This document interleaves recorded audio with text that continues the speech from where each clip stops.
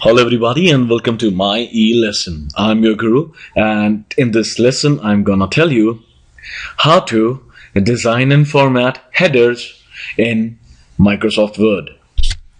Now, when we are trying to create headers, all we need is a text which we would like to designate as header, and then we need to select it.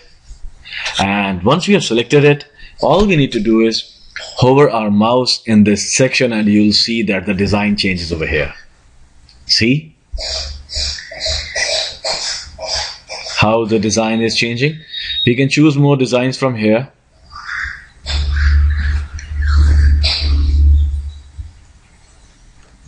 And we can see all the designs available by going over here.